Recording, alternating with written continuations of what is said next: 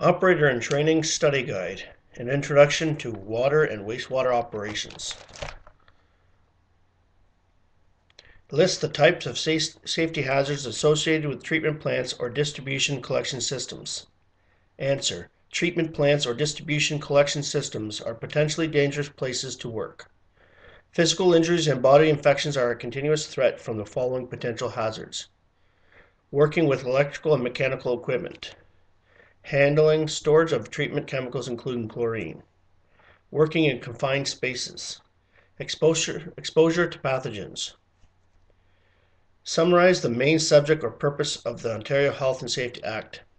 Answer: the Ontario Health and Safety Act, OH&S Act, and its regulations govern safety in the workplace. These regulations place demands on you, your supervisors, and your employer. To violate these regulations can lead to heavy fines and/or imprisonment. The Act also gives workers the right to refuse to do work if he/she has reasonable grounds that the work is dangerous. Workers are ultimately responsible for their own safety. What does WHMIS stand for and what is the purpose? Answer: WHMIS stands for Workplace Hazardous Materials Information System. The purpose of WHMIS is to create a safer workplace by providing workers with the knowledge and tools to enable them to work safely. List some personal protective equipment that you may use and their purpose. Answer: safety boots, shoes, hard hats, gloves, self-contained breathing apparatus, safety belts, and other fall arrest systems are just a few items of PPE you may use. Feet must be protected with approved safety footwear to safeguard against injuries while breaking pavements, tamping trenches, handling materials, etc. Hard hats are required to prevent serious injuries in construction, excavation, and electrical work, buildings with low pipes, or in other work as directed by a supervisor. Gloves should be used whenever handling materials, sharp objects, chemicals, or electrical equipment. Use self-contained breathing apparatus, SCBA, when hazards such as chlorine, painting, or dusty areas exist. Using safety belts and scaffolds can protect against accidents due to falls. What is the best defense against waterborne disease for an operator? Answer: washing your hands is a must before eating, smoking, or using the washroom. It is generally a good policy never to put your hands above your collar when working with plant equipment. Wear protective gloves where possible. List a specific caution that must be taken when working or repairing electrical equipment. Answer: when examining, working, or repairing electrical equipment, it is essential to lock out the control device and attach lockout tags. List the kinds of detailed safety training you should expect to take as part of your operator training. Answer: there are several different types of training that you should take as part of your operator training. These will most likely depend on the type of duties you will perform. Typical operator safety training courses include confined space entry, WHMIS, occupational health and safety, traffic safety, first aid, and CPR. You should also discuss your training needs with your supervisor. Describe the hazards of working in confined spaces and cite some examples. Answer: confined spaces pose a special safety hazard for operational staff because they are environments where the creation of an oxygen-deficient atmosphere may occur. Explosive gases may also build up in confined spaces.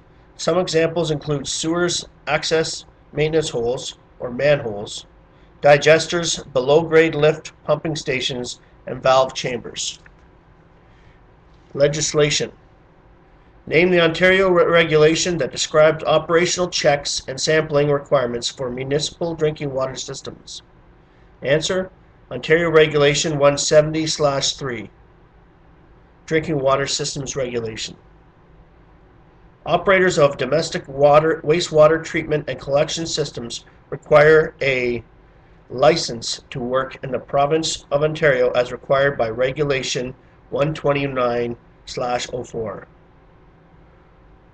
Operators of drinking water treatment and distribution systems require a certificate to work in the province of Ontario as required by Regulation 128/04. If you are currently working in a facility which requires licensing certification, list some of the activities that you are not allowed to do without supervision. Answer: if you are currently working in a facility which requires licensing certification, you are not allowed to adjust a process, change flows, or adjust chemical dosages unless directly supervised by a licensed certified operator. You should discuss your duties and limitations with your supervisor. Identify the correct Ontario regulation to fit the following descriptions. Addresses water treatment and testing sampling. Addresses the licensing of sewage works operators. Addresses the certification of drinking water system operators and water quality analysts. Answer: the answer to addresses water treatment and testing sampling is Ontario Regulation 170/03. The answer for addresses the licensing of sewage works operators is Ontario Regulation 129/04. The answer for addresses the certification of drinking water system operators and water quality analysts is Ontario Regulation 128/04. Drinking water is legislated under what four acts? Drinking water in Ontario is legislated under four acts: the Safe Drinking Water Act, SDWA, the Ontario Water Resources Act, OWRA, the Environmental Protection Act, EPA, and the Clean Water Act. Which regulation provides the minimum level of drinking water quality acceptable for human consumption? Answer: Ontario Regulation 169/03, the Ontario Drinking Water Quality Standards, ODWQS. Which Ontario regulation identifies the minimum treatment requirements for groundwater and surface water sources? Answer: Ontario Regulation 170/03, drinking water systems. Which Ontario regulation requires mandatory reporting of adverse test results? Answer: Ontario Regulation 170/03, drinking water systems. Which Ontario regulation describes which drinking water systems need certified operators or trained persons to conduct certain tasks? Answer: Ontario Regulations 170/03. Do drinking water system owners and operators have legislative responsibilities? Answer: yes. The Safe Drinking Water Act and its regulations specify roles and responsibilities for owners and operators, as well as for the Ministry of the Environment and the Medical Officer of Health. There are serious consequences if regulatory requirements are not met. Basic and applied mathematics. Imperial and metric units and conversions. Number 1. Convert 4.5 feet to meters.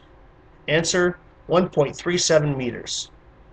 Convert 32 meter square to square feet. Answer: 344.32 foot square. Convert 210 US gallons to meter cube. Answer: 0.79 meters cube.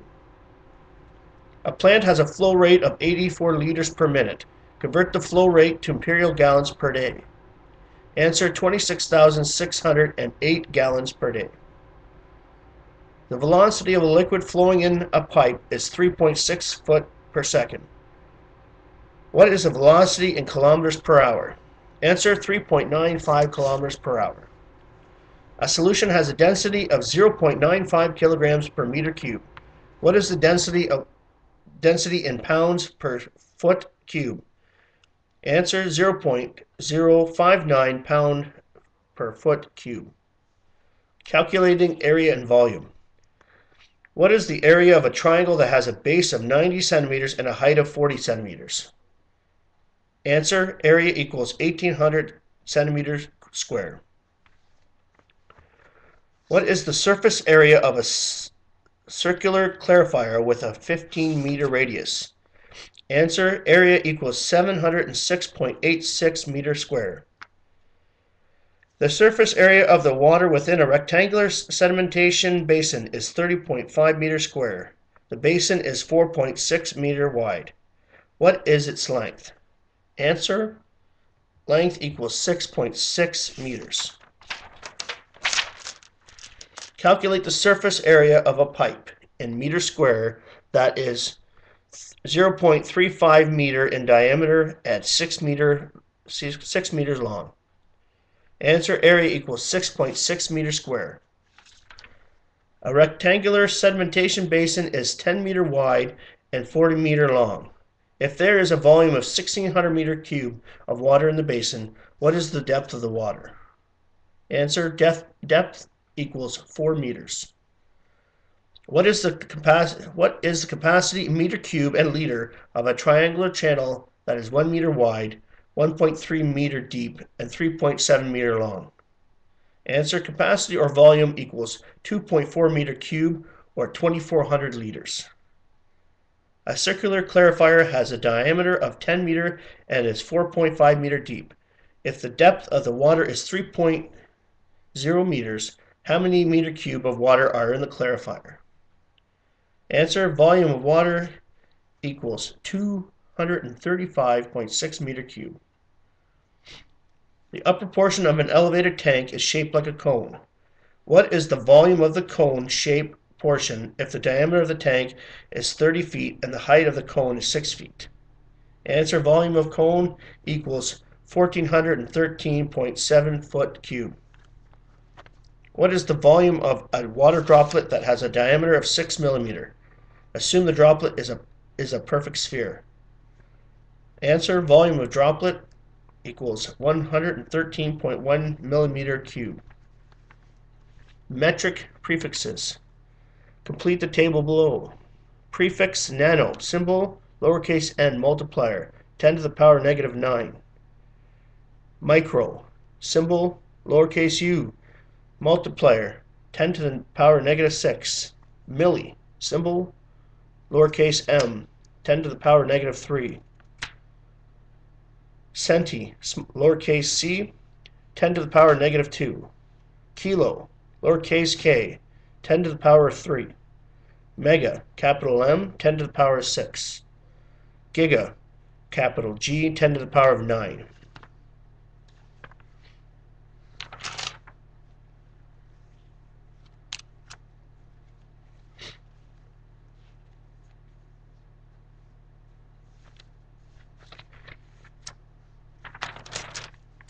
Basic and applied science. Public health, microbiology, and environmental health.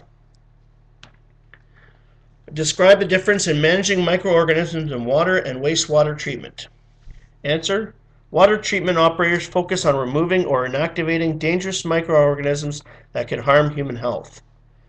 Wastewater operators manage the production of microorganisms in order to break down sewage and sludges.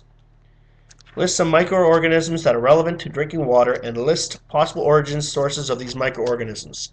Answer, microorganisms are commonly found in water include microorganisms that are commonly found in water include bacteria, viruses, protozoa, and algae. Not all microorganisms found in water are pathogenic. Pathogenic microorganisms may originate from improperly treated sewage, storm water runoff, septic beds, farm animal feces, or other natural sources. Define the word pathogen. Answer, a pathogen is a disease-causing agent. Pathogen is most often used when referring to biological organisms, but it may also be used for disease-causing agents which are not organisms. Example, nitrate. What do microorganisms need to survive? Answer, to survive, microorganisms need energy, carbon and other nutrients, specific pH and temperature conditions, and in some cases, oxygen or anaerobic conditions. What is the difference between aerobic and anaerobic microorganisms? Answer, aerobic microorganisms require the presence of oxygen to survive, while anaerobic microorganisms exist in anaerobic, little or no oxygen environments. Name a strategy that some microorganisms use to survive harsh conditions such as low food, drought, or extreme temperatures?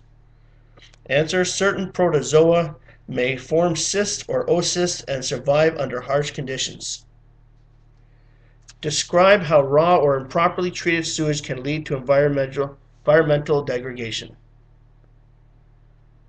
Answer: raw or improperly treated sewage can lead to the degradation of the environment because sewage has a high nitrogen and phosphorus